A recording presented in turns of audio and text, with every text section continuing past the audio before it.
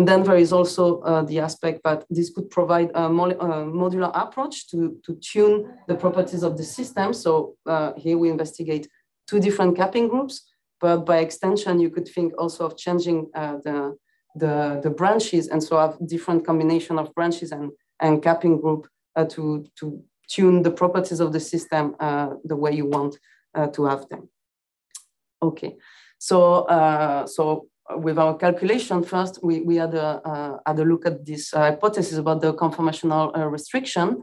And so taking the phenyl cage, we did a conformational search taking only the phenyl monomer, which is the bithiophene unit with here these extra rings, and the cage itself. And what we found is that the conformational space available is much larger for the monomer than what we obtain, but we were able to obtain at least for the cage. So this architecture actually indeed reduces the possible conformations for the 2 systems. But then beyond the purely structural aspect, there is the reduction or possible reduction of the conformational dynamics induced by the constraint that is imposed by the cage. And so, okay, maybe I should pass to the PDF.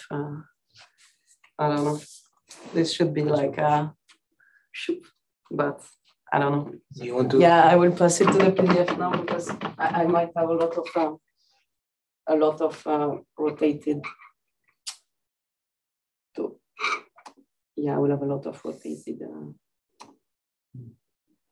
plots, I think, and images. Do we go with that? No, apparently there's no microphone, so there is no Zoom, there is nothing. How do I do? Pantalla completa. Sorry. Yeah. Yeah, that works. Yeah, sorry. Okay. Okay, so what we did to probe the possible restriction of the conformational dynamics is that we simulate a thermal activation of the low frequency mode. So here we put a threshold at 200 centimeter -1. And so for both systems, we take the modes below this value and we redistribute KT equally in energy into this mode. We distort the geometry of the system along the normal modes and compute the vertical transition to the first excited state at the distorted geometry. And here I plot the distribution of the differences of the vertical transition energy to the first excited state from like between the distorted geometry and the transition computed at 0 temperature. And so what we observe is that for the monomer, we have a much more spread distribution if we compare with the cage where the distribution is pretty narrow. And this tells us that, yes, the cage actually reduces the possibility for molecular motion. Okay, so that's the structural aspect. But what about the nature of the interaction of this constituting chromophore of the cage? So given the architecture of the cage, which is schematically put there, one can think that the individual transition dipole moments of the constituting chromophore will align and form an H aggregate. And what Kasha models is telling us is that when you have an H aggregate, you split the original excited state of the monomer into 2, one weakly allowed state here at lower energy and one strongly allowed state at higher energy. And this is what they observe if we look at the absorption spectrum here. So in black of the cage, in red of the monomer. And so they get this blue shifted absorbance. They also have redshifted shoulder. Also another sign that I forgot to put here is another sign of H aggregation is in the emission spectrum when you have a loss of this 0,0 vibronic peak. So from the experimental point of view, there are signs that confirm that we might have a H aggregate-like situation within the cage. And so from the point of view of our calculations, well, we computed the vertical excitation in the phenyl cage, and we have this free low-lying state, and we get something that is consistent with H aggregation since we have the highest excited state that is the one with the highest oscillator strength, while the lower one is the weakest state. Also, when we look at the nature of the states, we see that they are the interaction of local excitation on the distinct branches here of the cage. Okay, so all of this also goes in the way of having an H aggregate, but we wanted to investigate a bit further and try to disentangle what was in this and the photophysics of this cage, this vertical excitation, what was the contribution from the disorder within the cage and the electronic coupling. So to probe this, we did several approximations. We made a step-by-step process. And the first step was to extract the branches from the cage and keep them at the geometry that they have within the cage and compute the vertical transition to the first excited state. And when we do this, what we observe is that we have like a spread in the energies of the transition. They are not all equal, which shows us that there is some structural disorder due to the different conformation adopted by the branches within the cage. However, we see that the oscillator strength are pretty much the same, and we do not have this trend, the trend that we have in the cage. But okay, this makes sense because these are individual molecules that do not interact. Okay, so from this, we take these branches and we will turn on the electronic coupling between the branches using dipole-dipole interaction. And when we do so, we keep, we recover even the distribution in energy of the excited states, but we do also recover this trend of oscillator strength with the weak and strong oscillator strength here. And this tells us that the CT contributions are minor, like the CT contribution from overlap between the branches are not playing a strong role here. And the next step to probe this was to do the same calculation on a non-bonded trimer. So this means that we take the cage and just remove the capping group. And here we have, again, the same trend, which is consistent with exciton coupling through space. So the picture of what's happening in the cage regarding these vertical transitions is that we have a complementary role of the structural disorder and then the electronic coupling to reach this picture. Okay, so that's for basically the absorbing state. But then what about the excited state relaxation dynamics? So we remain with the phenyl cage, and this is the transient absorption spectroscopy that the collaborators have been doing. And what they see here is that there is a strong decay of the excited state absorption that comes with a rise here of this double peak that they assign to triplet absorption. And when they look at the kinetic decays at different wavelengths, so about here and there, I think, yes, they see that only one relaxation time is necessary to fit the dynamics at these two different wavelengths. Also, here we note that there is an isospastic point that tells us that only two species are involved in the relaxation. And so the picture that we get here is that after the excitation to the excited singlet state, there is an intersystem crossing path to the triplet manifold that is open and that actually happens. And so that's the data they got for the cage, but they performed similar experiment for the monomer and they obtained the same picture. So in both cases, there is intersystem crossing. And we can say that this phenyl cap is actually an inert spacer because it doesn't change the excited state properties. Now let's look at what happens when instead of a phenyl ring here, we put a triazine ring. So if we look at absorption and emission spectrum, well, we do have this same picture with the blue shifted absorbance, and our calculations tell us that we are again in this H-like situation. Here we have a little bit of CT contribution, but they are really minor. And so again, we have upon absorption, we create in this cage an excited state that is neutral. However, in the case of this cage, when you look at the fluorescence, here comes a lot of differences.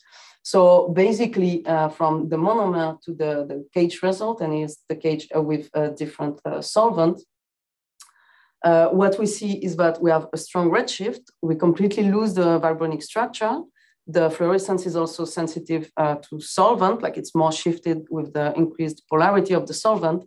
And also, which cannot be seen here because it's normalized, but they see a larger fluorescence quantum yield in this triazine cage than they do in the phenyl cage. So all of this suggests that the states that emit has a charge transfer character. But well, I just said that we create initially a neutral excited state. So there must be something going on in the dynamics. And so when we look here at the transient absorption spectroscopy, we see like a very different picture. We do not have anymore this double peak of the triplet absorption, but instead we have a rapid relaxation together with a shift in the wavelength, but they do assign to charge transfer state formation. So what's going on is quite different, and it seems that after initial excitation, we will relax to charge transfer state. So we have been trying to find this charge transfer state, and actually we got at least 3 of them. And what we can see in all of them is that they are accessible in energy. They are at lower energy than the vertical excitation to the first excited state. And also we see that they have a significant oscillator strength that goes with the fact that we had higher photoluminescence quantum yield in the cage. So all of this suggests that the relaxation after the initial excitation to this neutral excited state can allow then the formation of low-lying charge transfer state that remain with significant oscillator strength. And if we do the same search, but this time for the phenyl cage, well, we were actually unable to find any low-lying CT state, and the first one that we could obtain is much higher in energy. So in that case, it seems that this CT pathway is not allowed, like is energetically forbidden. So like that's a summary of what we learned about the system. So the first, the nature of the absorbing state is determined by basically the wall's geometry, and is a combination of contribution from conformational disorder and then through space electronic coupling. But then the fate of the excited state is determined by the nature of the capping group that you have. And in the case of the phenyl capping group, well, we have this inert spacer that do not change anything about the relaxation that occurs in the monomer. So here we have easy intersystem crossing and to the triplet manifold and poor fluorescence. But in the case of the triazine group, well, we open a new relaxation pathway, so the charge transfer one, that allows to avoid this rapid intersystem crossing. And so we have here like higher fluorescence. So yeah, that's the summary of what we learned about this. And it's like, it's one more step to understand the possible photophysics of this kind of controlled architecture. And also it's quite interesting that, well, with this modular approach, one can think about changing the branches. So you would change, of course, the electronic couplings and all this picture probably. But it's interesting to see that we can have some chemical tuning of the excited state while remaining in the same overall geometrical arrangement. And so now this is the second topic that I wanted to talk to you about. So we stay with organic materials, but go in another way. We go to deal with organic radicals. And so these organic radicals are being, since very recently, studied for application in organic light emitting diodes. So I will give like a very brief and simple overview of the history of the development of OLEDs and how it's working. So that's a very simplified scheme of what's going on in an OLED. And here you have the two electrodes where the injection of the charges take place. Here you have a whole bunch of electron and hole injection transport layer. I mean, this part can be quite complex, but what we're interested in is this emission layer here where the charges do recombine. And if you look at this more with a state picture, when you have a recombination of charges, the spin statistics tells you that you will obtain 25% of singlet and 75% of triplet. So the first generation was based on fluorescence, and to avoid losing even more singlet, because we could just gather this 25%, and to avoid losing some of them to the triplet manifold, usually the design was made such that the difference in energy between these two is pretty large, so you can have only a small intersystem crossing and try to get to this maximum internal quantum efficiency of 25%. But then there's been a lot of development to try to make use of these triplets. And the first one was to use phosphorescence instead of fluorescence. So it was in about 2000, and these are the kind of systems that were designed and developed. And of course, they contain this heavy metal atom that, thanks to the spin-orbit coupling, can promote a large intersystem crossing. So somehow you could recycle the singlet and make use also of the triplet. So theoretically, you can reach 100% internal quantum efficiency. Then the next generation was also to get rid of this heavy metal atom, is what is called the TADF. So these are the thermally activated delayed fluorescence materials.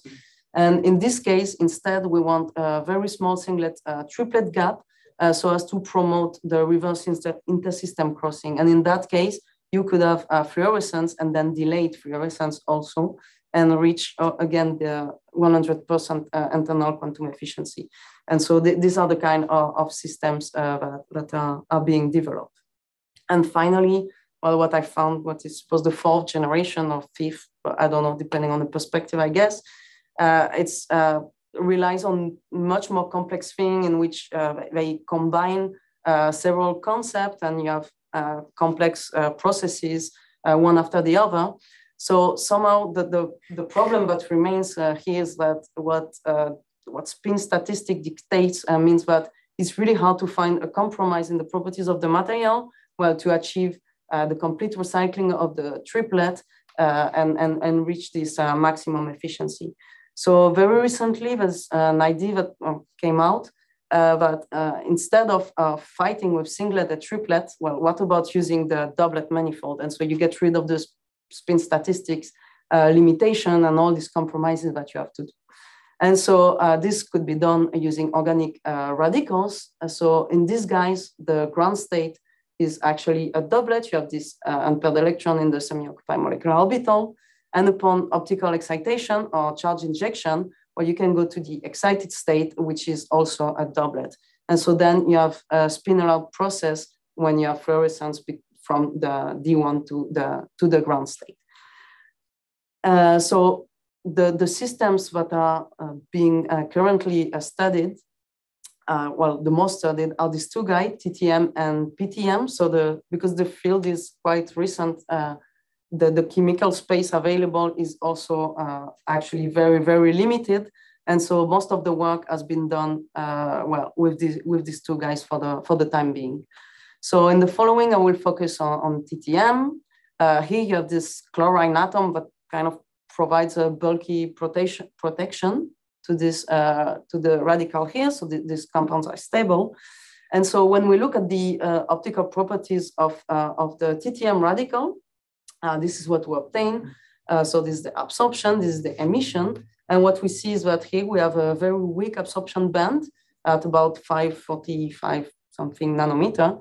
And here we have a stronger absorption band at a lower wavelength.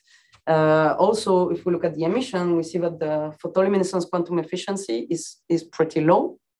And somehow, well, that's kind a problem for a system that is being envisioned as a candidate for organic light emitting diodes. So at some point in 2006, yes, not with the perspective of using them for OLEDs, but a group was working into modifying the properties of this TTM radical. And among the things that they did, they grafted a carbazole unit to the TTM radical. And when you look at the properties of this donor acceptor system, what you see is that you have here the absorption band that is shifted, yes, but beyond that, it's getting some intensity. And for the photoluminescence quantum yield, we go up to 53%. So it's like 20% increase as compared to the naked TTM radical. And so this compound is actually the first one that has been used in an actual functional device of OLEDs. And so this was in 2015, and they obtained an external quantum efficiency of about 2.5. And only 3 years later, well, there's been like an intense work in this new field. And only 3 years later, a group reported the TTM radical grafted with this donor group instead of simply the carbazole. And here they already reached external quantum efficiency of 27%.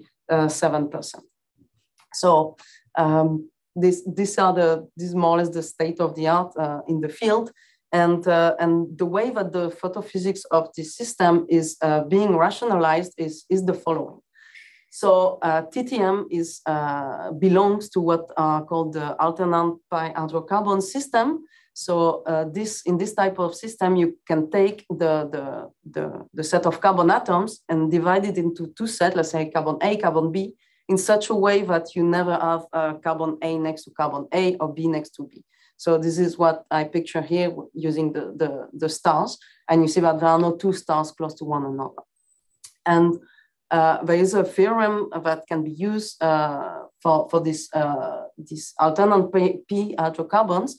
And for closed shell system, it tells us that the HOMO-LUMO distribute symmetrically in energy. And if you extend this theorem to open shell alternate systems, you get this picture. So the HOMO-LUMO distributes symmetrically with respect to the semi-occupied molecular orbital.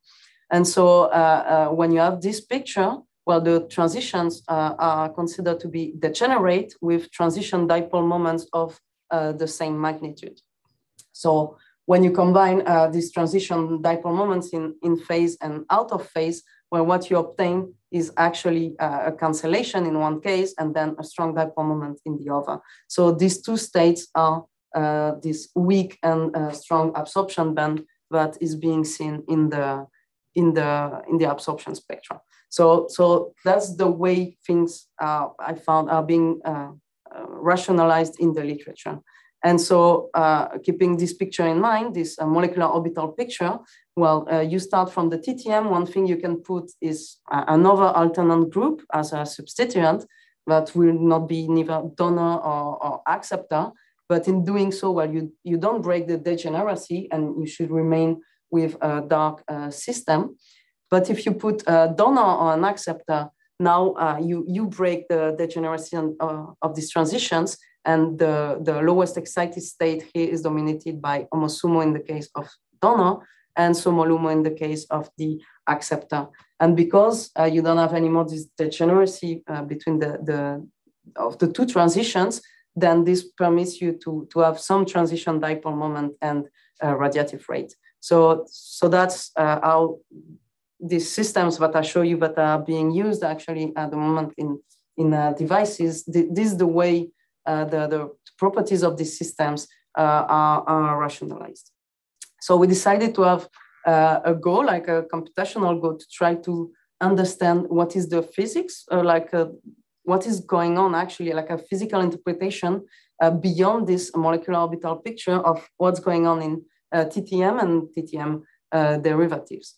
So we started by studying this naked radical, just the TTM unsubstituted, and we had a look at the low-lying electronic states. And so what we obtained was a pair of degenerate states here with a very low oscillator strength, but could be assigned to this weak absorption band. And at higher energy, we have a pair of another pair of degenerate state with significant oscillator strength that could be that can be associated to this band. And if we look at the transitions describing this excited state, well, the first thing we see is that we don't recover this half and half contribution of HOMO, SOMO, and SOMO LUMO as the first thing. And then if we look at the molecular orbitals that are involved in this excited state, so here we have the SOMO with the contribution on the radical center, but also we see that all these orbitals are pretty delocalized onto this, what I call the ligands, so these 3 chlorophenyl rings connected to the central carbon atom. So in the first place, we decided to have a look at the interaction of this ligand with the central carbon atom. And to do so, we took a model system. So we basically take the TTM, we removed some of the chlorine atom to avoid steric clashes in the systems we're going to generate. And then we put the ligands completely perpendicular to the plane formed by these atoms and that contain the radical center. We put it to 90 degrees, and then we slowly decrease this dihedral angle value so as to planarize the system. And so when you do this, we can have a look at the evolution of the energy of the molecular orbitals of the system. And we see that the HOMO and LUMO are barely affected, but the SOMO is strongly destabilized while the SUMO is strongly stabilized. So at the end, the HOMO-SUMO transition and SOMO-LUMO will decrease in energy. And this is something you can trace back when you look at the evolution with the dihedral angle of the vertical transition energy of both the dark and the bright states, which are both decreasing.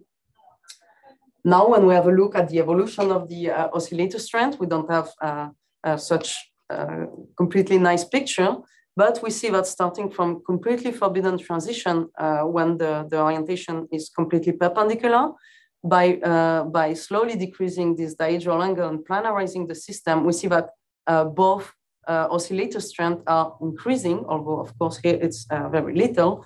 And this tells us that basically the possibility of having transition dipole moments that are not zero comes from the fact that you have an interaction between the pi system of the ligands and the radical center here. But one thing that remains is that if we look at the oscillator strength of this low-lying state, well, it remains pretty dark. So this does not give us so much more insight onto this darkness of the TTM radical. So the question remains for us, like, why TTM is such a weak emitter? And to try to understand this and give a rationalization of what's happening and get some physical meaning to what's happening, what we did is to decompose the eigenstate of the electronic Hamiltonian into a set of states that would have a well-defined character.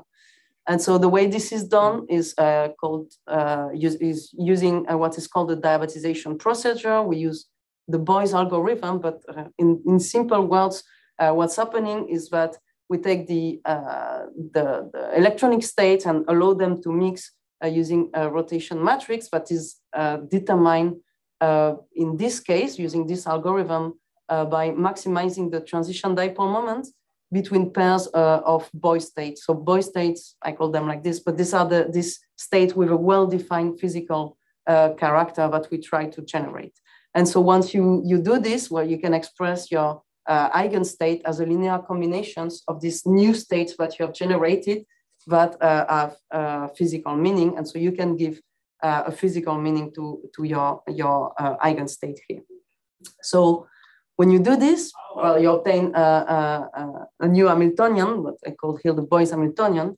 So on the diagonal, you have the energy of your Boy state, and off diagonal, you have the coupling between this state.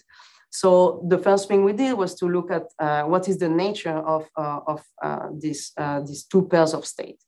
And what we see doing a charge analysis is that these states are actually charge transfer state. So the lowest energy one, called here LC, are ligand to central carbon charge transfer state, and the higher energy one are central carbon to ligand charge transfer state. Also, what we see is that the states are strongly interacting by pair. So in the following, because the lowest doublet that we're interested in, well, can be written as a linear combination of all the state, we will first focus on just one pair of state. So let's focus on this LC and CL state, and let's have a look at the transition dipole moment. And if we do this, what we see is that the transition dipole moments of this state are collinear, but with opposite orientation. So what happens is that the D1 is coupling the transition dipole moment in an anti-parallel way, which result in the partial cancellation. And actually the cancellation is only partial because these two contributions are not degenerate. And so to understand this simply, well, if we had degenerate states, so if all of the states were at this energy value, let's say, well, we will express the D1 as a half and half combination of the two. So the dipole moment will perfectly cancel. But in the case here, it's arbitrary numbers, but the two energies are different. The states are not degenerate anymore. Then the relative weight of the contribution is different in our combination of this D1 state. And so you have only this partial cancellation.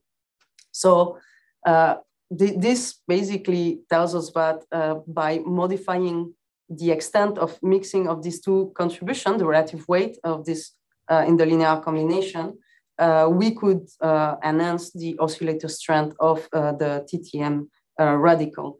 And so using a model Hamiltonian in which we can change the values of the energies of the states, well, we've been playing a bit around and see how goes the evolution of the oscillator strength as a function of the difference in energy between these two charge transfer contributions.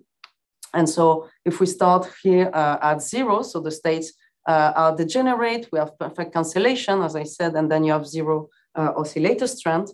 But in the case of TTM, well, we don't have degenerate states, and so non-zero oscillator strength is the value that we get when we do the TD-DFT calculation for this system. And so if we extend this to a larger range of energy, what we see is that as the difference in energy between the two charge transfer contribution increases, then so does the oscillator strength. We also applied this model to at the D1 geometry, because this is the geometry from where the emission should take place. And in that case, we observe the same trend, of course, but with systematically higher values, because at the D1 geometry, we have already some localization of the excitation. We have already some breaking of the symmetry, further breaking of the symmetry of these two contributions. So in practice, how one can do, well, to maximize, let's say, or to increase the difference between these two, well, given that the ligand to central carbon atom states are the lower in energy, we can think that putting an atom that is more donor than the chlorine should stabilize this contribution and then increase the oscillator strength. And so by extension, instead of just an atom, one could think that putting a donor substituent should also favor the increase of the oscillator strength. So what we did in the following is to study a range of substituted TTM radical. And here, these are the different systems that we investigated. And first, we started by just replacing the chlorine atom with a nitrogen. So we sort of further break the symmetry of the system. And when we look at the evolution of the molecular orbitals, so what we see is like a small destabilization of both of all of them actually, but in such a way that is symmetric, and at the end, the transition energy remains the same. There is no shift in the transition energy. However, we see a slightly smaller oscillator strength, and this goes well with the fact, like keeping in mind the model we've just shown, that the donor ability of hydrogen is poorer than the one of a chlorine atom. Next, we have substituted the TTM radical with an acceptor. And in that case, well, the radical is playing the role of the donor. So you have a SOMO-LUMO transition instead. And we see a strong decrease of the LUMO, like a stronger effect in the stabilization of the LUMO than the SUMO, which translate into a redshift of the vertical transition. But here, well, even though normally like one should expect that we could have a larger oscillator strength, well, it doesn't go with the correct expected trend, and we still have an oscillator strength that is pretty low. So that might be something to investigate why. But what is complicated is that I haven't found any radicals substituted by an acceptor system in the literature. So I didn't find any experimental data, and there is not so much being done on acceptor substituted radical so far. Then we moved on to put instead a donor substituent. So we put this NH2 group. And here what we see is that we have a strong destabilization of the LUMO. So here we have this redshift of the vertical transition. And so here we know that the donor will further stabilize this ligand to charge transfer contribution. And this is what we see. And we have this higher oscillator strength. And we also see it in the larger electron hole radius that we compute. And then a further way to tune the properties of the like the photophysics and the properties of the D1 state is to increase basically the distance between the radical center and the donor group. So we also increase the effective conjugation. So here in between the donor and the radical, we put a phenyl group. We put one and then we put two actually. So this is the system with only one phenyl ring. So we have a further destabilization of the HOMO level that translate into a redshift, like a quite strong redshift with respect to what we had in TTM.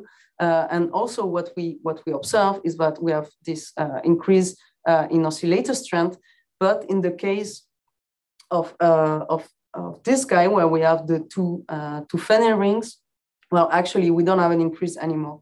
And this is due to the fact that, okay, you pull the hole and electron apart and you have this shift and you have this donor group that should give you this high oscillator strength.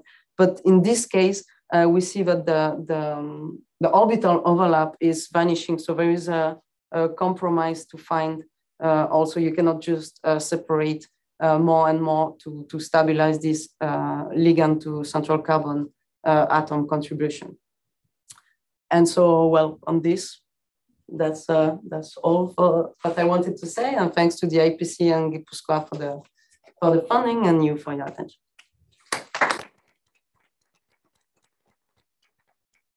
Thank you very much, Claire, for this nice presentation. So it's open for discussions. I'm curious about knowing what level of theory are you using to describe these excitations? In all of them. Oh, yes. Choice. Well, TDDFT, like the cages are pretty big. So like already, or I don't know, depending on the kind of calculations you do, but for me, already it was pretty heavy calculations. And for the radical is also because this diabetization procedure is only implemented using TDA, DFT, at least so far, what I know, I don't know. but that's also one of the reasons. And also we were not like so interested in reproducing exactly like the experimental data that we actually didn't really have. That's the reason my question, because I'm curious about knowing how good the agreement in your peak positions and things like that, when you compare with experiments, can be. Well, for the TTM radical, I actually didn't even really compare. Like the trends are correct, then the absolute value, I didn't compare this because we first wanted to get, well, basically an understanding of what's going on in the system. Like get a picture of the photophysics and a physical meaning of why it was dark beyond this molecular orbital picture. So yes, and for the cage, well, I think it's the same. Like the trends are similar, but I didn't do like a benchmark of 50 functionals to try to fit the experimental value. But we always cared that like we have the trends are relatively good. Okay.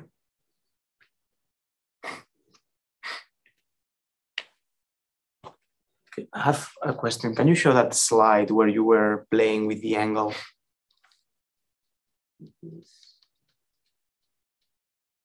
Yeah, that one. So there you are not including the chloride atoms, right?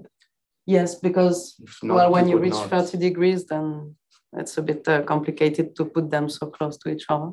So I decided to remove them. Okay, because I was asking myself whether it would be so easy to rotate if you have the chloride atoms there. No, yeah, in principle, the exact system does have the chloride systems. But if you look at basically the photophysics properties do not come from the presence of the chlorine atoms. It's more like the interaction between the ligands and the radical center. And somehow these chlorine atoms are basically enforcing, I would say, this structure because they create this bulkiness, but the system adopts this conformation. But here being this like a toy model to see what's going on, well, that was like sufficient. But yes, if you have the chlorine atom, well, you don't go to 30, like it gets really planar. And okay, yeah. Because I think if I understand you well, you are trying to fight two, let's say, counter effects. One is protecting the radical. You need the chloride atoms to be there, but at the same time, you're fighting the delocalization of the radical, because that's what will change your energy level. It was somehow to understand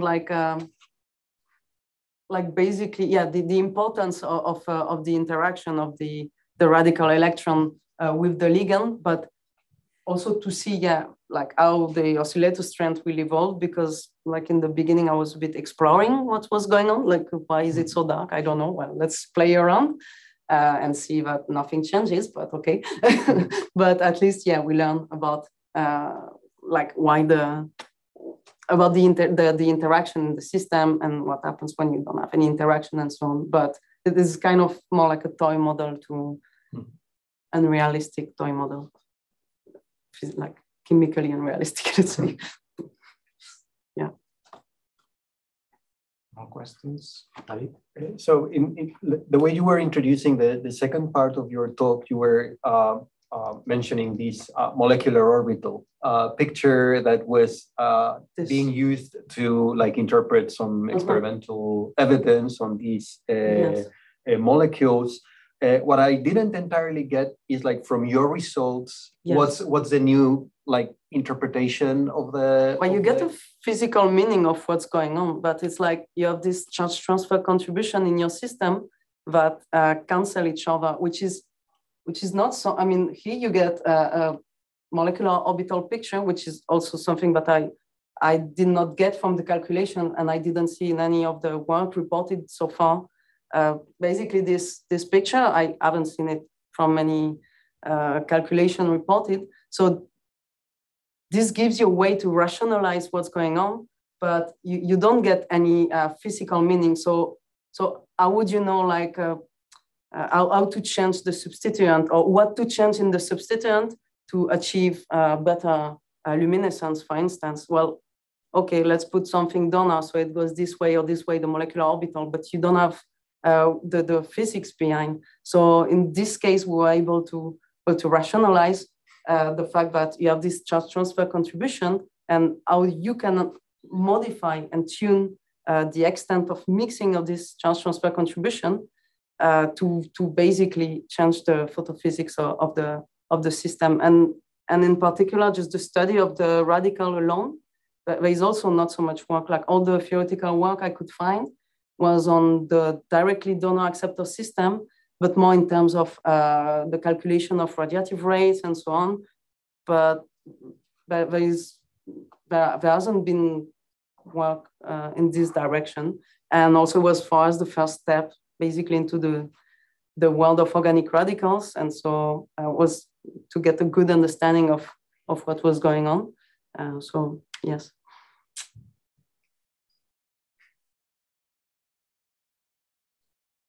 Maybe I don't know if it's synthetically feasible, but let's say when you take the TTM, let's say molecule, what if you replace a benzene with triazine or something else that breaks completely the symmetry?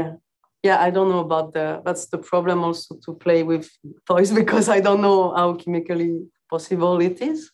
But I mean, I don't know. At least I can say that in the literature, I haven't found any exotic synthesis. So it's mostly these two guys and donor substituent. But okay, who knows? Maybe some guys are already trying to do it.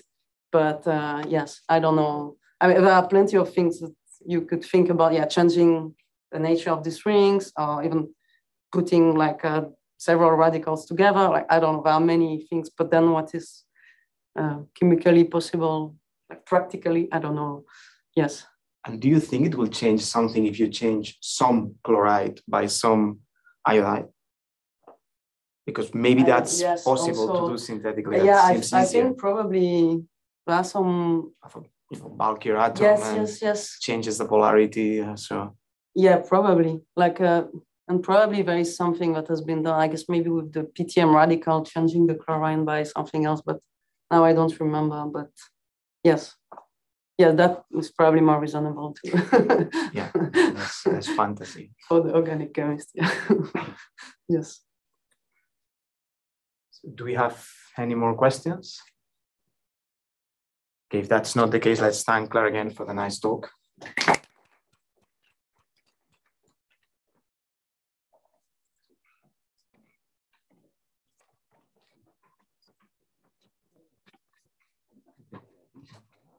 Very interested in work, but also in second work. I thought it was really it's kind of new. The second is like it's always difficult to rationalize. It's not so comfortable showing it, but it was like okay, no, but it's something that you find a way to rationalize a little bit better, especially if the solution strength increase. Yeah, that's one of them. Yeah, I think because that was the thing. Like I was trying to understand the system, but then I do calculation and then